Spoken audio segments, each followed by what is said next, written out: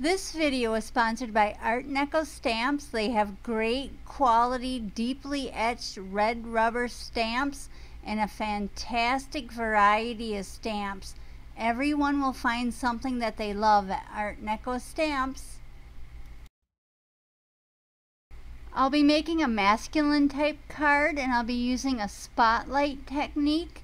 And this is a red rubber stamp, and it's the fishing boat, the Japanese fishing boat silhouette. And I'm placing that on a piece of cardstock, and I have this in my stamping tool, and I'm putting it where I want it.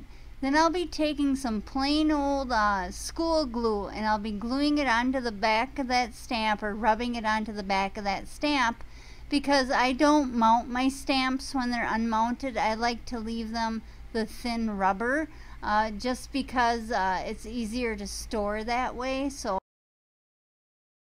I'll be inking up this stamp with a Memento Tuxedo black ink, and I'm going to ink it up several times and stamp it over and over until I get the nice black impression that I want.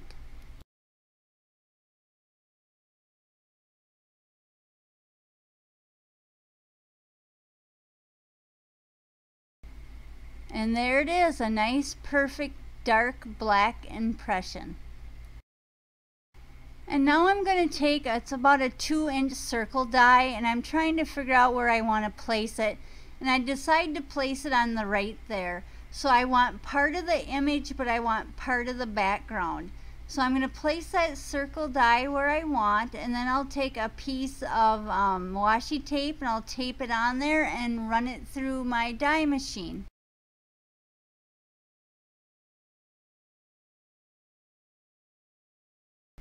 And I'll carefully peel that die off of my card front, and I'll carefully pop out the circle because I'm going to set that aside because I am going to use that circle.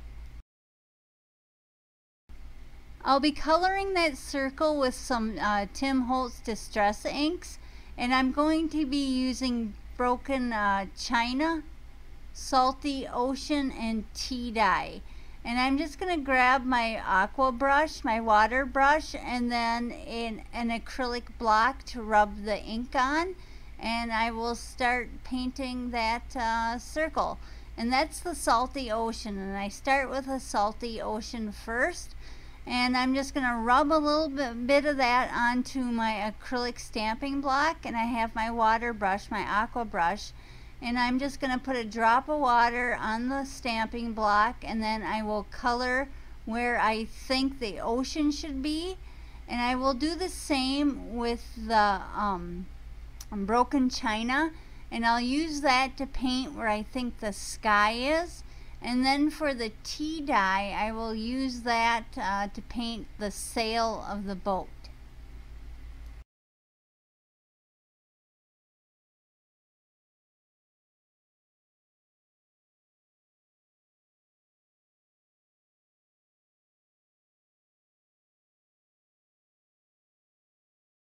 If you're doing just a little watercoloring on a little space, you don't have to use watercolor paper. This is just Georgia Pacific cardstock that I colored on. And I'm out of frame there, but I tried. But there it is, all finished.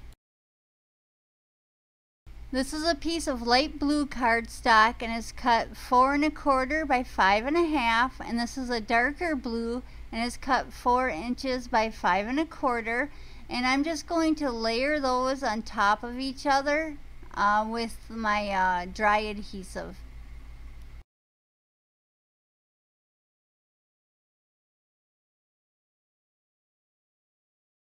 And now I'll take that fishing boat stamped image that I cut the circle out of, and I will glue that onto those two layered blue pieces.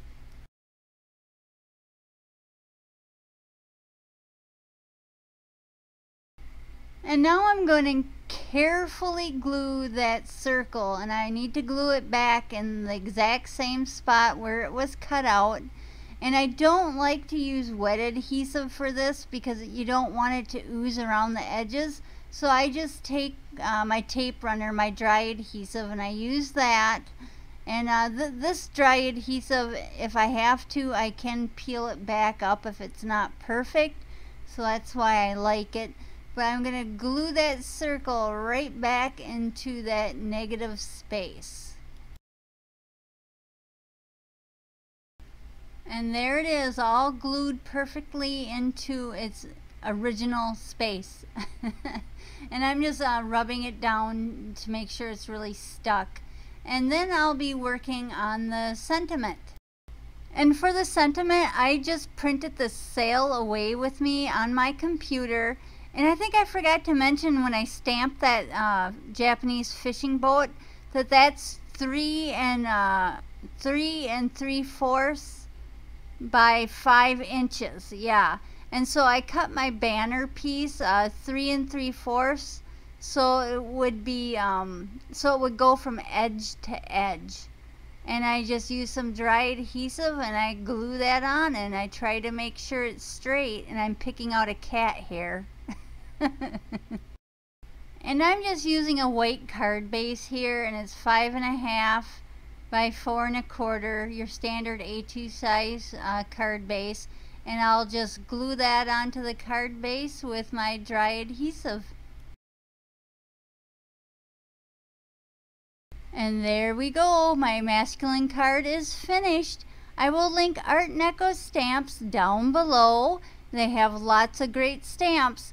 And I've made it easy for you to subscribe. You can just click on my profile picture or my avatar, and I will have some other interesting videos to the left.